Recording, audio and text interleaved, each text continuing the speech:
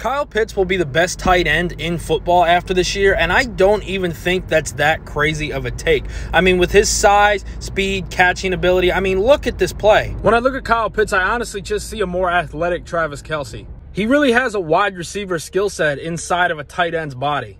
In fantasy drafts this year, I'm not even looking for guys like Kelce or Mark Andrews because I can snag Kyle Pitts in the 3rd, sometimes even 4th round.